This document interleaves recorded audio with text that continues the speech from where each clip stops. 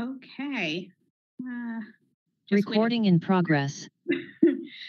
Hi, everyone. I'm Julia Devlin. Welcome to the Aging in Place Work Group Financial and Legal Barriers Subgroup. I am one of the chairs, and I'm from the Division of Services for Aging and Adults with Physical Disabilities. And my other chair is Representative Krista Griffith. And we'll do quick introductions. I know most of us know each other, but because we're live streaming, let's do some quick introductions. Representative Griffith, if you want to go first, and then we'll go around. Okay, thank you. So what we'll do is I'll introduce myself, call on the next person, and then we'll have the next person introduce and call on the following person until we make our way around. Krista Griffith, I'm co-chair of this working group. Happy to be here with everybody in our work looking at legal and financial barriers. I am a state representative for the 12th District of Delaware, and I'd like to turn it over to Olga Beskrone. Olga. Good morning, Olga Beskrone from the Community Legal Aid Society Elder Law Program. I'm the supervising attorney there. Jamie. Hi, good morning. My name is Jamie Ramage. I'm the owner of Comfort Keepers, which is a home health aid only agency in Delaware. And I'm also on this group representing DOC, which stands for the Delaware Association for Home and Community Care, of which I'm the president of the board of that association. And I'm going to go to Jerry. Good morning. Jerry Kanselman, retired resident in North Wilmington, topic that meets my personal interests. And I'll hand it over to Catherine. Hello, I'm Catherine Reed. I'm an attorney at Estate and Elder Law Services of Delaware. I'm an elder law attorney. I practice with William Earhart, who is also a member of this group who has a client meeting at this time, so couldn't join us. We're committed to serving the elderly and the disabled and their families. I'll turn it over to Amy Milligan.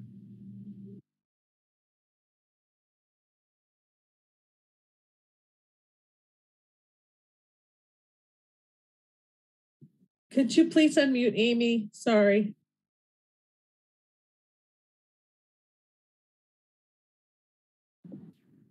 Okay, can you hear me? Yeah. You'd think after 2.5 years of pandemic virtual, I'd be a little better, but I seem to be getting worse.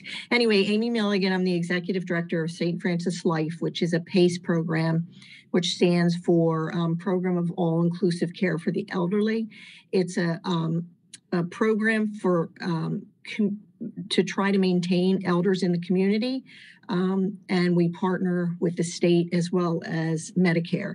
I also am representing the Delaware Hospital Association, recognizing that a big part of who they service is the elderly as well.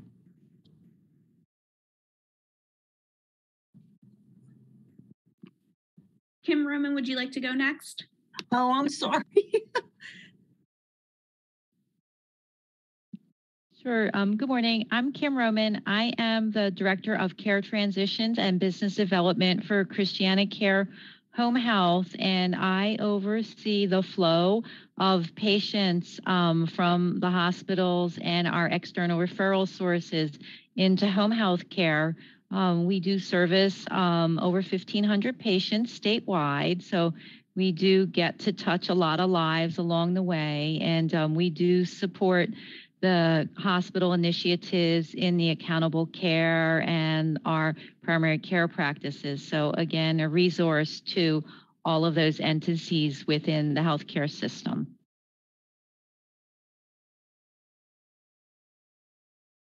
Robin? Hi, I'm Robin Mooney. I own Carpe Vita Home Care, which is a aid-only, non-medical in-home care agency that services Kent and Newcastle County.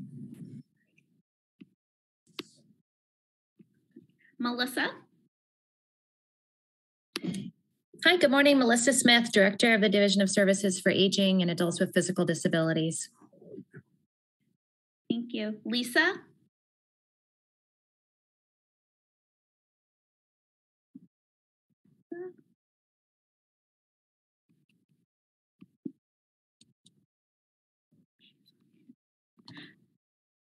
Lisa, you're on mute, and I'm not sure because you're calling in if you can unmute yourself. There she is. Can you hear me now? Yes, we can hear you. Great. Okay. Good morning. It's Lisa Zimmerman, Medicaid Deputy Director, and I'm sorry I'm operating with half a voice today. No problem. And Denise. Denise Robinson. I'm a nurse supervisor with the Division of Medicaid and Medical Assistance. Great. Okay, so thank you. I think we got everybody that's on the call, and Michael Sheridan is also on the call, who is our house staff. So thank you all for introducing yourselves. And I think our first course of business for the agenda is to approve the minutes from the last meeting. Has everybody had a chance to review them? Okay, do I have a motion to approve the minutes? I approve them, Amy. Approves them. Second? I'll second. Okay, all in favor? Aye. Okay. Aye. The minutes are approved. Representative Griffith, I didn't know if you wanted me to go through the data requests first, or do you want to talk about the goals first? So I think, and my apologies, Julie, for not putting that data. Julie was there very quick. APS was very quick in getting data back for us that we had requested with that wonderful presentation at last meeting. So I was going to let Julie, why don't you do that presentation, and then you and I can go into the discussion. We want to start getting our work together in terms of our focus for the final, what our final goals will be. So please take it away, Julie, on those that data request. Thank you. Not a problem. So I'm going to keep this high level, and Melissa, feel free to jump in because Melissa's obviously seen the data as well. And thanks to our wonderful data team for pulling it so quickly. It was not me. And Michelle, unfortunately, could not be here this time. And so that is why I'm going to go over the data. And we'll share this with everybody after the meeting. But so I'm just going to look at my other screen here, so I apologize. So in the last year, we received, so Adult Protective Services received just over 2,600 reports of abuse, neglect, and exploitation. And that includes caregiver neglect, financial exploitation, physical, verbal, sexual abuse, and other types of abuses not defined. We don't currently do within Adult Protective Services, as we discussed at the last meeting, self-neglect, which is inadequate self-care. But our agency, Division of Services for Aging and Adults with Physical Disabilities, DSAPIT, does respond to people who are providing inadequate self-care. That's just a different part of our house. Our community nurses and our case managers respond to that. You'll see a law change in the coming months where APS will be the ones responding to self-neglect. So our numbers don't have self-neglect in them. We imagine it'll rise significantly in the future when they do have that. So of the 2,600 cases or complaints that were reported to Adult Protective Services, APS went out and saw just over 2,000 of those. So a pretty large percentage of cases. And usually they don't go out to homes when it's just not appropriate. It's not abuse, neglect, exploitation. It was self-neglect. And so it's referred somewhere else. Anytime they decide, when the agency decides it's not appropriate for Adult Protective Services, they refer the individual somewhere else. So they're not just saying, not appropriate, goodbye. It's either referred to our case managers, our nurses, or another service that's needed in the community. So we really focused at our last meeting on financial exploitation. So I'll dig into that a little bit. Of the 2,600 case reports that came in, 1,271 of them were financial exploitation. So a good chunk of the cases that we're getting are financial exploitation, followed by caregiver neglect. And we definitely saw a decrease in caregiver neglect from 2020 to 2021. And we believe that's because of the pandemic.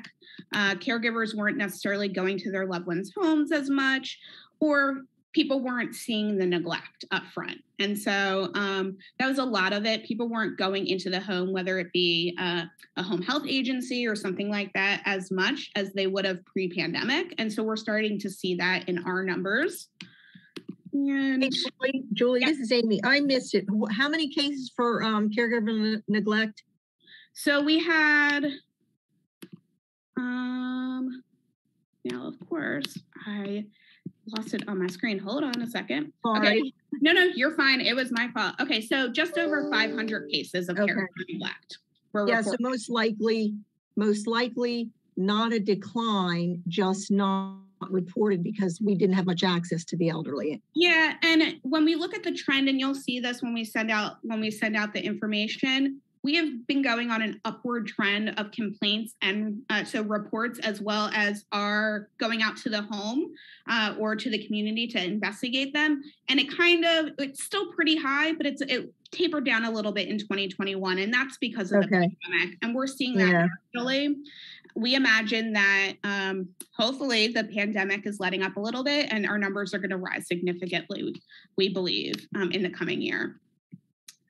So for financial exploitation, we have a year-by-year breakdown of our cases that you'll see of substantiated versus non-substantiated. And on the last call, Michelle talked about what that meant. That's if we had enough evidence to say, yes, financial exploitation happened versus no, we're not really sure if it happened, or it definitely did not happen based on the report.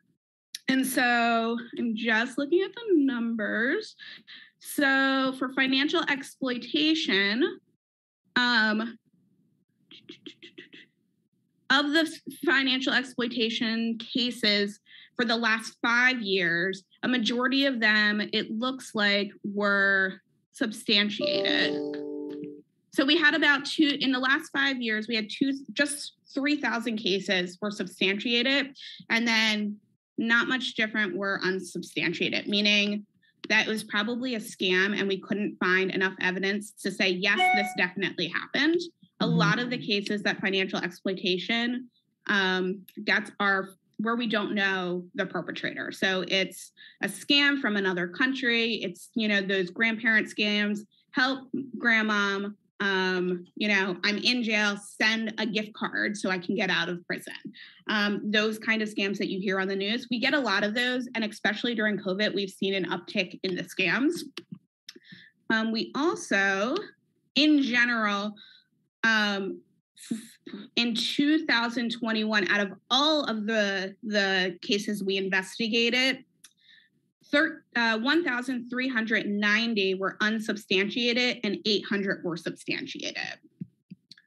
So we're finding that it's sometimes hard to substantiate and say this definitely happened, especially because APS is a voluntary service, though it's mandated reporting. And so we might have an uncooperative victim or someone, if it's a caregiver, they might not want to say anything terrible about their caregiver because that's the person providing them the only care that they're getting.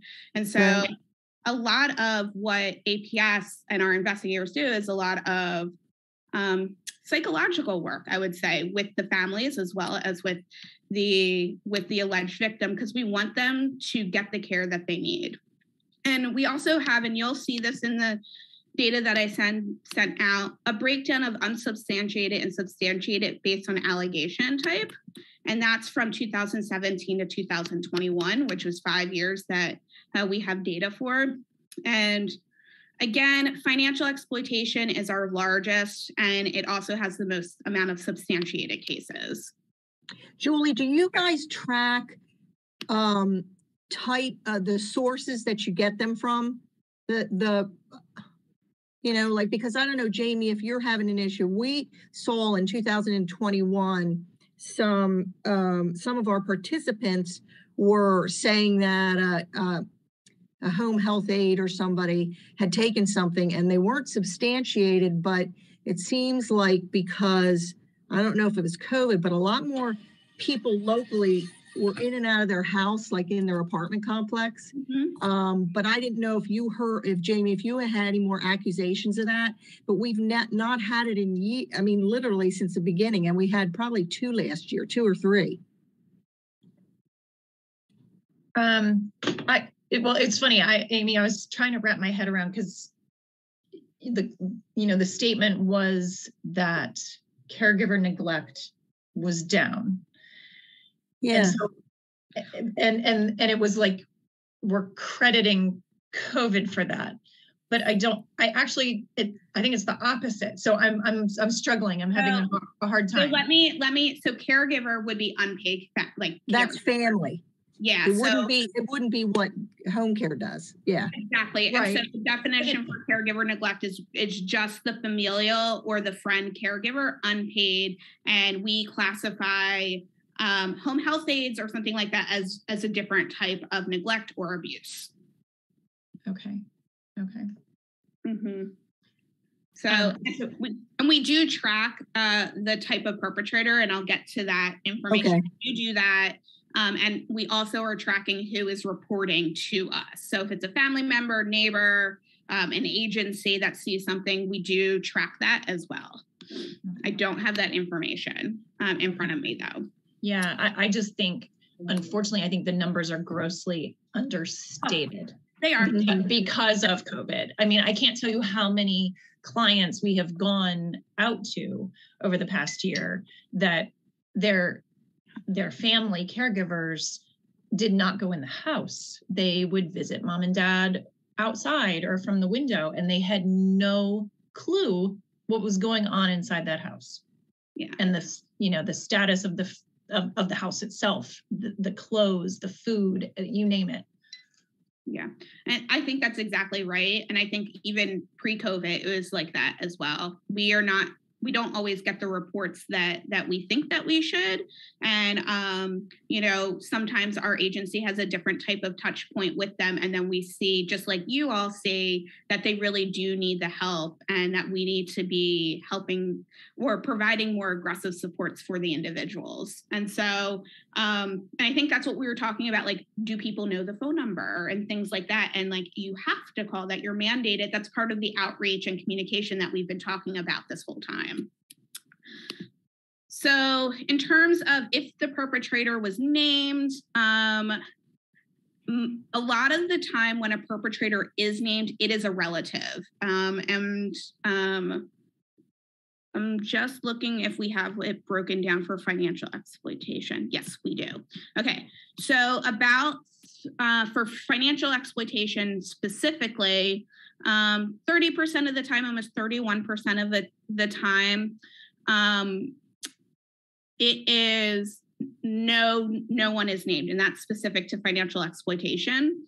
And then around 27% of the time, it is a named person. And I think as opposed to the other allegations where a lot of the time it is a relative, for financial exploitation, because of the scams that we see, that is why we have no named perpetrator.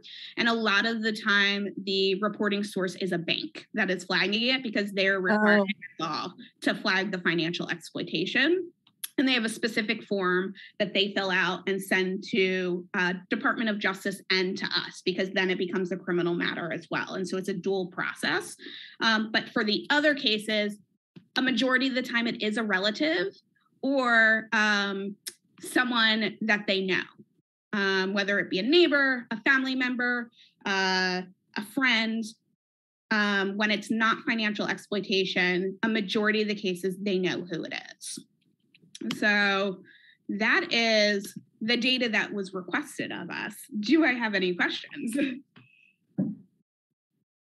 So I know I wouldn't. So of the 27% that were named persons, who made the phone call? It's usually, it can be the bank. Yeah. Because so the bank, a lot of times, or it could be another sibling. If it's a sibling, who is taking the money and another sibling saying, that's my inheritance. We have across the board, you can probably think of all the different scenarios that happen. But a lot of the times we're hearing it from the banks first because they're noticing like a huge withdrawal of money or something fishy going on. And so they're required to let Adult Protective Services know. If it's something like I had jewelry in this drawer and it's not there anymore, is that considered financial? No, it's not. Financial is monetary only, yeah. Only monetary, okay. They took my ATM card and said they were going to get me groceries, but they ended up keeping it and getting gas and everything else. Yeah, and we do get those. I mean, we have those kind of cases all the time, and I can't speak for Adult Protective Services because I'm not in it, but I have heard those kind of stories. And even if it doesn't rise to the level of Adult Protective Services, again, we will support the individual and try to figure out how to help them. It could just be a family dispute, and sometimes Right. it's with that, and we don't want it to rise to the level where Adult Protective Services has to intervene. So, Olga? Yes, I just wanted to know from not necessarily you, Julie, but from the caregivers, the professional caregivers, when you have a family member who wants to assist or a close friend who wants to assist a client, I'm just wondering if people are recommending that joint bank accounts be entered into, or if you're encouraging people to avoid the joint bank account scenario and to do a power of attorney, because maybe Catherine Reed can speak to this also, but our advice is always do not do the joint bank account. Please don't do that, because you're giving your money away to somebody, and that can be a big problem in many different ways. And that if you do a power of attorney, you get the same result. Somebody has access to your accounts to be able to help you, but they have a duty that they don't otherwise have in a joint checking account. They have what they call a fiduciary duty to act in your best interest. And so we see a lot of cases where people put somebody's name on a joint bank account, and we have to deal with the problem of, well, you've just given them your money legally. Whereas if it's just a power of attorney, they're not turning over title. So. I know I can speak from my experience, Olga, that we ask for power of attorney when we are bringing on a new client, from the perspective of we often talk to both the medical POA to get that medical history and most recent updates.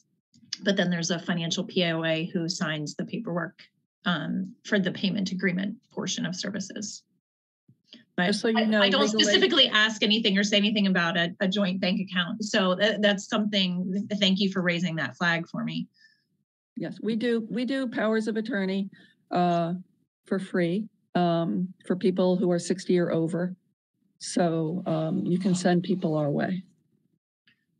Where are you again? I'm so sorry. For the Community Legal Aid Society, the Elder Law Program.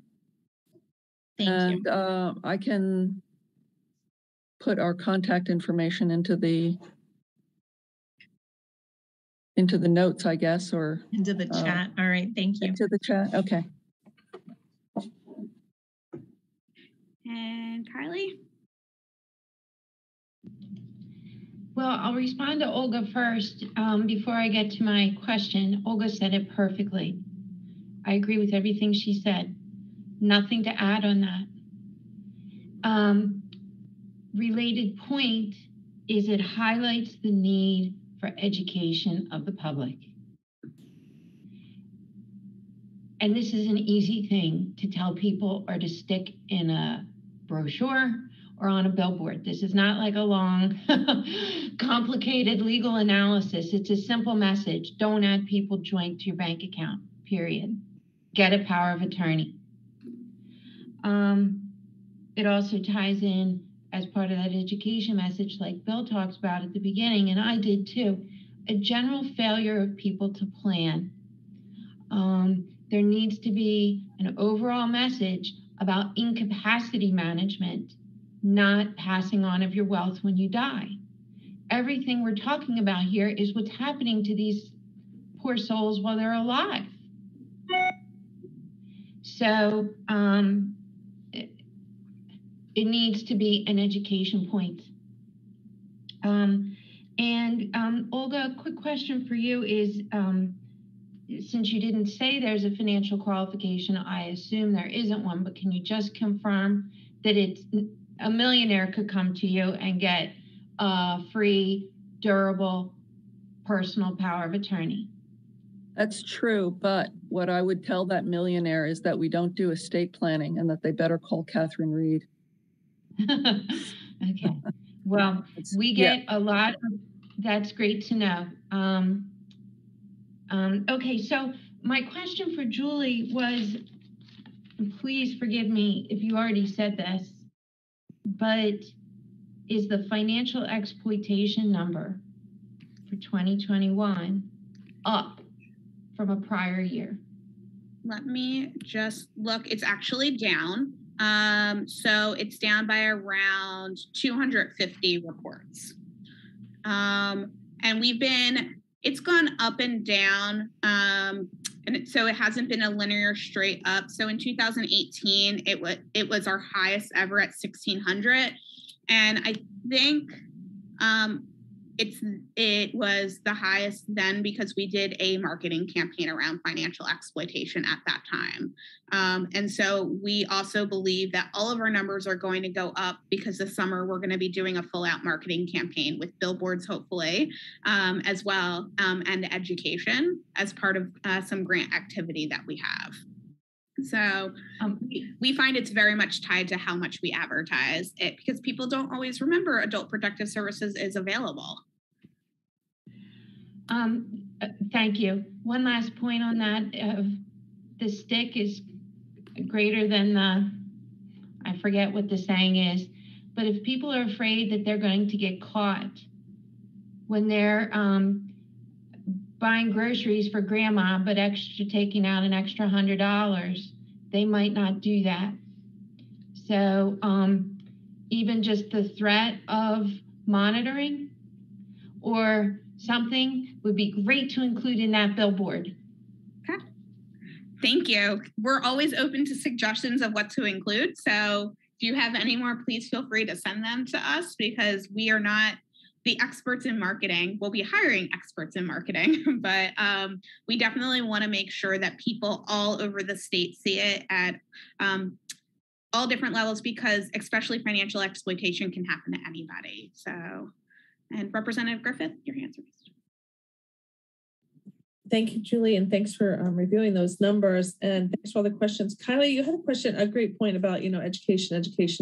We really do need to do better as a state. Do you have any ideas specifically, in terms of the legal realm? I'm wondering what you and Olga are thinking in terms of how can we do better to educate our seniors about their rights legally? Because I think, as we're going to move on to the next part of our agenda, and I do want to make sure we close the loop on if anybody has any additional questions for Julie relative to the data, but as we're moving on to that next part of our draft considerations, I do think education's key. And I'm wondering, based on your combined expertise in the legal realm, what thoughts you might have. But before we get to that, I just want to pause to make sure we close the loop on the data. Does anybody else have any questions for Julie relative to the data?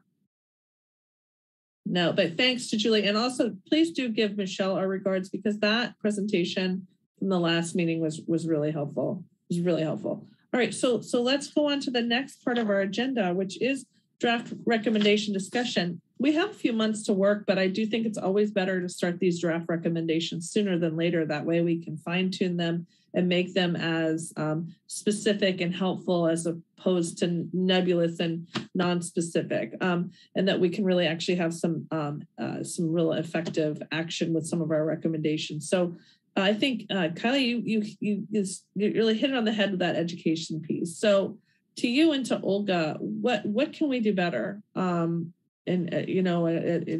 at that future draft recommendation and seeing that education will be a primary part of that, what are some specific and general things that you think in your expertise that we can do better as a state to get the word out to seniors about planning for their future and avoiding terrible situations like fraud and exploitation?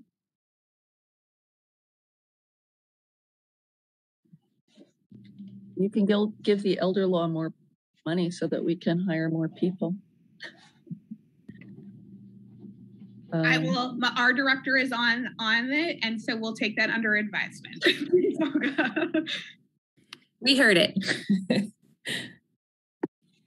Olga, did you have anything else to say? I don't want to. No. Please take the baton. This is a thought just off the top of my head. I would like to reflect better and more deeply. But we need to reach people where they are, as that saying goes. You hear that a lot on TV or in writing now, but it's true. We have the legal handbook for older Delawareans. How many people are reading that? How many people are even getting that?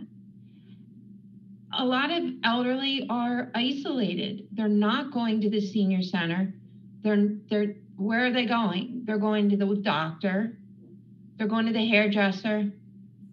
They're going to the grocery store, maybe. But they're in a car driving there. Somebody's taking them. So I guess what I'm trying to say is a focus of the education needs to be the method of reaching them. They're not online really for emails all that much. I'm only half joking about the billboards, but that is something people see. And,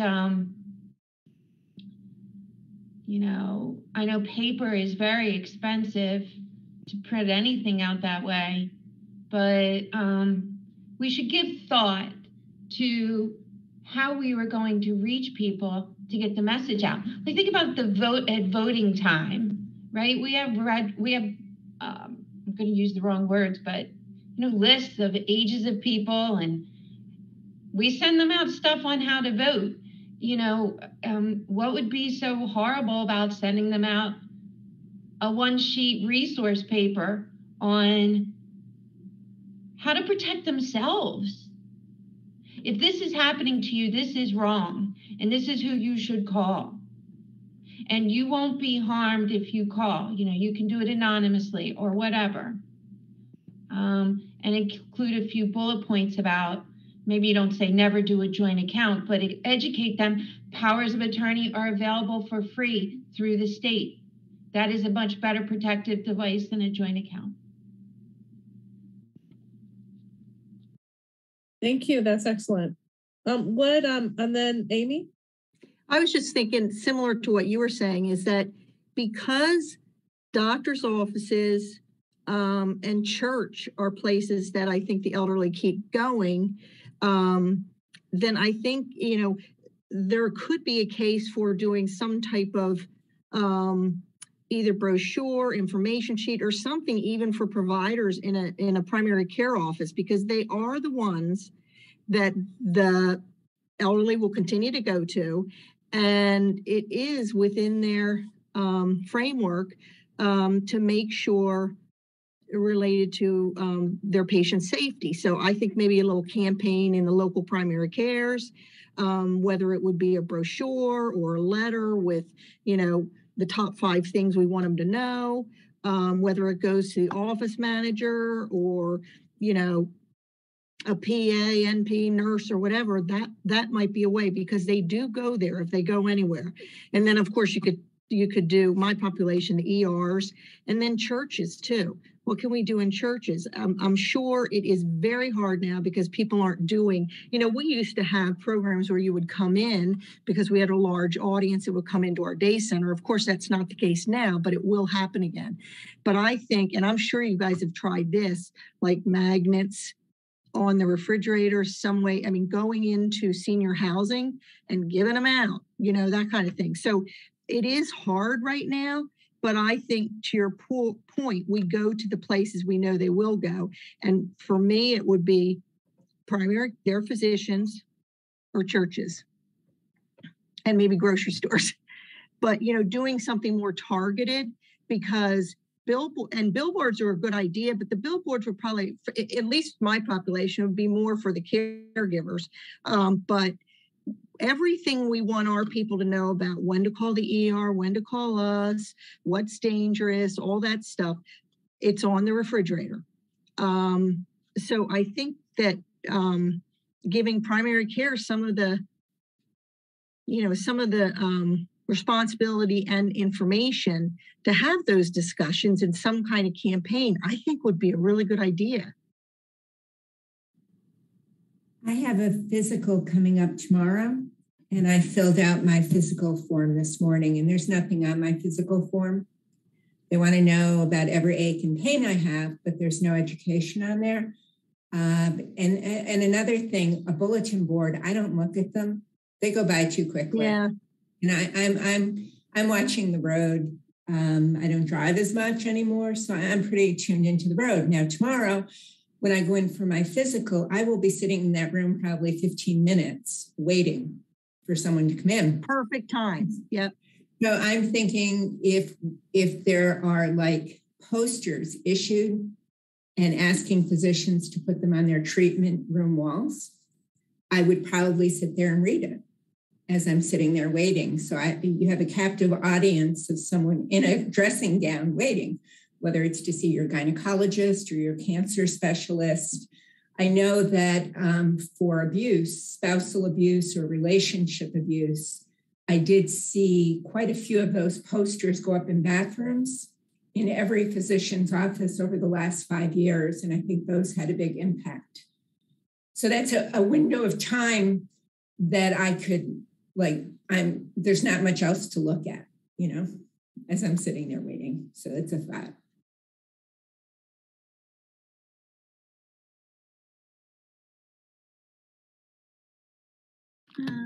I think Kim is next, unless Jamie, you have more to add.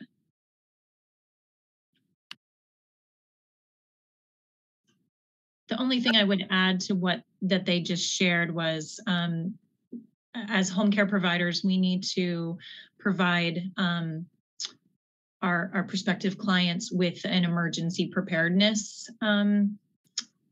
packet or pamphlet, if you will. And I think, what was it called? The buddy something. I was just going to suggest the buddy from the Division of Public Health, which is yes. Yeah. But I think, Julie, part of it is like, I don't think it was mandated that we had to use that form. Like we could come up with our own, to which, there's a lot. So there's a lot of information provided during that initial assessment. In some senses, I'm hesitant to add more to it just because I think it can get lost in the details and it's just overwhelming. But in the same sense, it's a packet of information that we leave there in the home. And if the state wants to put something out consistent, it could be across the board for all home care providers. And the other thing I'll just chime in to say is that the state could do, in my opinion, a better job of educating, especially new providers on these topics. There's, for anybody who wants to start an agency, a home care agency in the state of Delaware, they have to go to a new provider forum. It was not mentioned during that new provider forum. Okay. Because Robin and I went, we wanted to get an additional license. And so we went to that new provider forum, and there's some critical that you've got, potential new owners of home care agencies. You've got them as a captive audience. They need to be educated. Well, thankfully, the agency that puts that on is one of our sister divisions. And so we can have a conversation with them about including information about abuse, neglect, exploitation, legal planning. So, yep, great idea. And Kim, I think you were next. Oh my God. You are on mute. Everybody keeps moving around. Yeah. Okay. I think I'm able. I wanted to just piggyback on what Amy said about the primary care providers. I do know that there are providers that are supported by managers outside in our population health programs that do have routine remote touch points with members that are considered at risk for other reasons. And I can explore some of what their at-risk assessments include if they touch on this, because they may be a resource as well, because they are already touching a lot of lives that are being cared for under these primary care practices. and those providers consist of nurse case managers and social workers. So they are touching a lot of lives statewide, and I think most of the health systems are covered by a consistent provider. Kylie? To reinforce what everyone said, definitely a home health agency, when they meet with the client to start, should hand it as a brochure. 2, post the PDF of this brochure on a website that makes sense.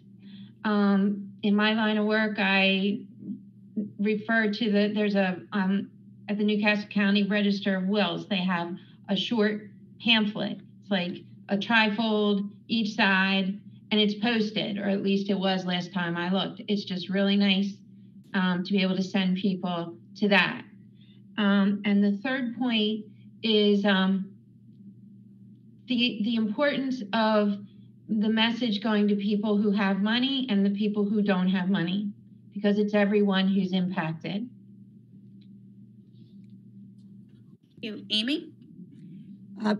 Based on what everybody's saying, I just had this idea, and I don't know if this is, I mean, this would be a really heavy lift, but wouldn't it be great if we could get to have the ACOs have a portion of their, they're working to decrease costs and risks, and they get motivated by that we would have some section, because I remember all the, the physical exams as our kids get older, there was a time where there was absolutely on that questionnaire a part about, has anybody abused you, that kind of stuff. So if we could somehow put it as part of the thing, whether we update the questionnaire and I don't know, Lisa, from your perspective at the state, I don't know if that's an insurance thing, but if we continue to grow ACOs, which we are, and the benefit is to decrease health concerns for everybody, that is a key issue of elder care. That might be a heavy lift, but for Delaware to get someplace like that part of what our ACOs were doing was a tiny little section, because you have sections on, the physician does have a section on how you're feeling from a mental health perspective. To me, that would be a subset of that. So I don't know how it will be done, or if it could. I mean, I think it's Lisa. Amy, can you hear me? Yep. Okay. So let's just because I know the meeting is being recorded, I just need to clarify it's MCO, not ACO. Yes. So yes, it's Managed MCO. Care Organization. I'm sorry. Just want to because there are ACOs, but that's a different animal. So just want to make that clarification. We could probably do both. So right. So I think that we're certainly open to discussion to make this better. I'm aware. I think you're referring to the expert questionnaire that happens when people go to the PCP. Is that right? Yes. Okay. So I think I'm aware that we pay for the expert questionnaire when physicians and nurses and so on fill that out. In terms of where the questions come from on the expert, I'm not 100% sure. That would take a little bit of research to figure that out, but I'm sure that we can. But I know that the MCOs do a health risk assessment every time they get a new client. And certainly those kinds of questions, I would venture to guess, are embedded in there. And that's another thing that we can take away. Denise will help me remember these things to make sure that we take that away and look at what's in that health risk assessment that we're asking up front. But then in an ongoing way, as people go to the PCP, how do we get that question asked and answered? I think are things we can sort of take away and work on if that makes people happy. That would be great to see the health risk assessment, because I would suspect in some ways there's, even a lot of employers do health risk assessments, but we're dealing probably with the mostly retired population. But that sounds like a good start, because then we could see if there's something in there that at least starts the question. And I can see the nurse who's doing the vitals or whatever, even doing that little part when somebody goes into the exam room. Right. We can take that away. I wasn't trying to make you guys do it, Lisa. I just wondered what the connection might have been. Or if no, not at all. Happy. Listen, very committed to the work and the mission here. Happy to follow up. Please don't feel like you're giving me an assignment. Happy to do that. Jerry, you have your hand raised. Yes, this might be far-fetched, but an idea that comes to me is how many medications people of that age get. I don't know if something could be done with the pharmacies in Delaware where some kind of note could be attached to a receipt and that buried. I don't know if an education campaign has ever been done that way. That would be something that the individuals might see, or the caretakers. Educating both, helping people who might abuse, not get in trouble. But it's something, it's touched all the time. There's quite a bit. And I don't know if that industry would be interested in helping. And I'm glad that you brought that up, because in one of our, on our other side of the house, we were working on dementia resources, and that's actually one of the ideas that we had, was putting something about dementia in people's pharmacy bags related to if they get any kind of medication to help with dementia. And so we were working with the Alzheimer's Association with it. So I can reach back out to our contact with the Alzheimer's Association to see, how they were able to get that done, and see if we can do something along those lines. Great. There was one thing I was thinking about. This has all been helpful. So I think we have enough basis to go ahead and start a draft for that education piece. So I'll take a crack at that and submit it to the team before our next meeting for everybody to look at, add to, cross out, whatever we want to do, but just to get it sort of in form. There's one thing that I think we need to hear, and that's the financial piece. And I truthfully, I know Delaware has so many financial advisors, whether they're looking at working for themselves, hanging out their own shingle, or working for large firms such as Schwab or Fidelity.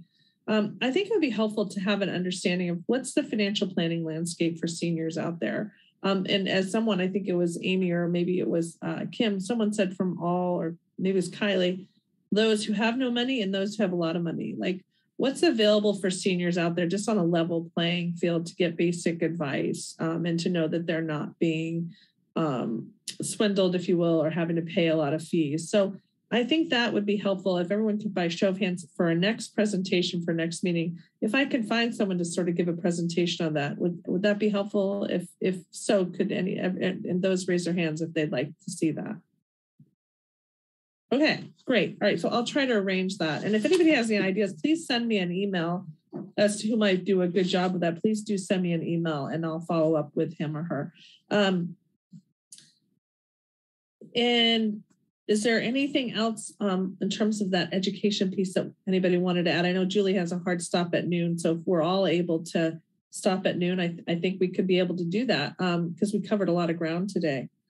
But the date that I was looking at for next meeting is February 28th at 11. By show of hands, does that work for everybody?